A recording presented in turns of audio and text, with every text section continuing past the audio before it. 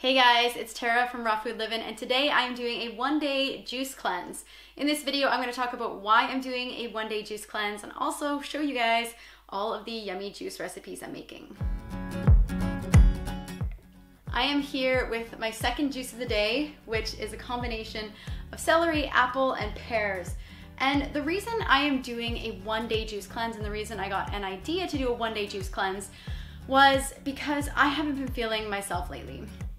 I recently moved from Canada to Scandinavia and it's been a big change in my life, and lately I've been feeling really heavy for weeks now. I wake up and I feel exhausted and I've slept a full 10 hours. My brain is all foggy during the day. I can't think properly. I have no motivation to do anything because I feel so tired all the time. And that is not how I'm used to feeling at all. I'm used to waking up feeling energized and vibrant and happy and ready to do anything with my day. And so this is very abnormal for me to feel this way, and I think it may be symptoms of candida. It might also be symptoms of just a huge, overwhelming life change that I am trying to process. And one of my ways of processing this huge life change is to eat fattier foods, foods that ground me, foods, and using food as a form of comfort. It's a legitimate thing. I have used food as a form of comfort for my entire life, and that's what led to eating disorder behavior and food binges. And just because this is a regular pattern that I've had for most of my life doesn't mean that it's something I want to continue doing, which is using food as a form of comfort. I think it's important for me to experience the emotions that I am feeling and not try to numb them out with food, because you can actually numb your emotions with food. When you are feeling intense emotions, if you eat a really heavy meal, you're not going to feel those intense emotions anymore. And so the purpose of this one-day juice cleanse with this delicious juice is for me to really get into a calm place and accept that I am where I am and learn how to trust and let go of some of the anxiety and overwhelm that I've been experiencing. So I am going to be drinking 3 to 4 juices today. I bought a bunch of ingredients yesterday. I'm not following any specific recipes. I'm kind of just making it up as I go along based on my experience working in raw food restaurants and just my personal preferences of what I like to include in my juices. I'm going to share all of the recipes in the description below, but also in this video to show you all of the ingredients that I'm putting into these juices. It's not a fast or a feast. I'm not counting any calories. I don't really care about that. I just want to feel light and energized like I'm used to feeling. So let's see how it goes.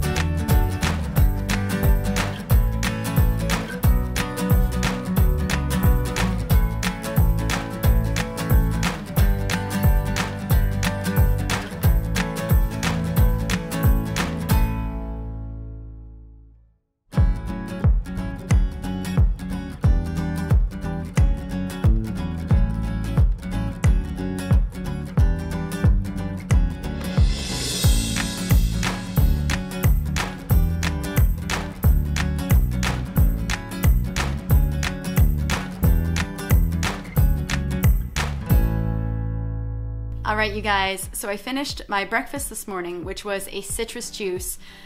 I feel so much better already. It was so delicious too. It was about 12 blood oranges and 1 grapefruit. And I actually didn't mean to buy blood oranges at the store. Usually I don't buy them, just because they're a little bit more sour. But I'm in Sweden and everything is in Swedish, so I actually didn't realize I was purchasing blood oranges until I opened them this morning.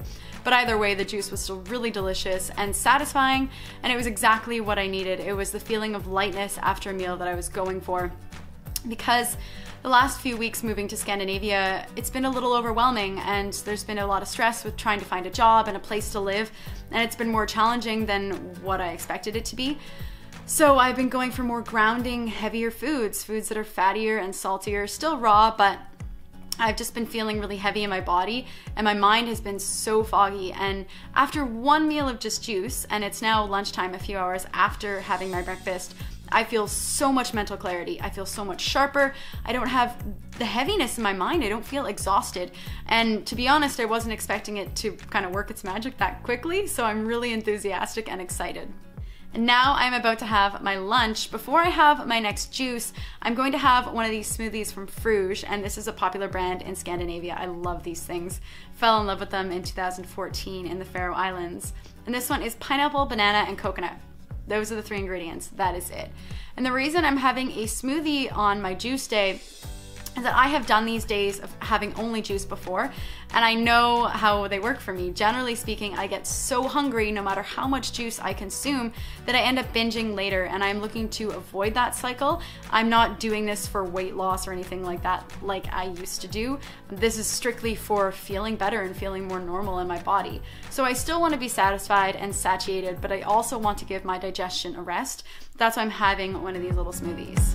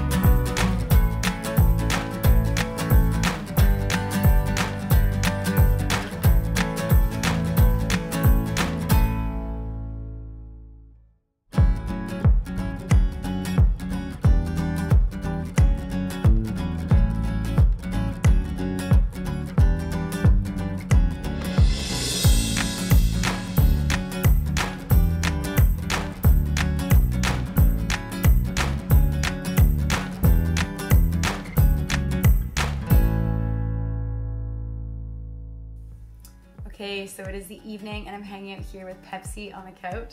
He's sleeping behind me.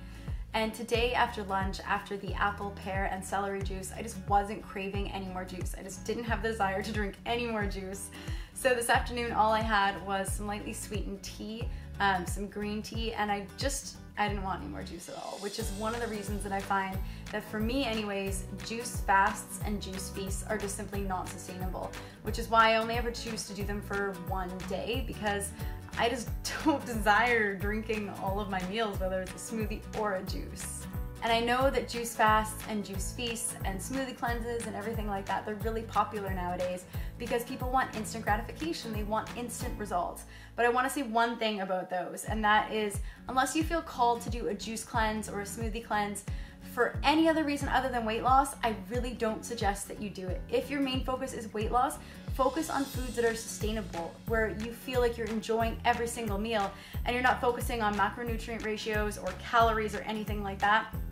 Because I find for me, juice fasts and juice feasts and smoothie cleanses, they're another way for me to restrict my diet, or they have been in the past, which is why I rarely do them. This is the first day I've done only juice in probably 3 years because I just haven't had any reason to do it. Today I did because I wanted to feel more mental clarity, and that's exactly what I got. The improved digestion, the improved mental clarity.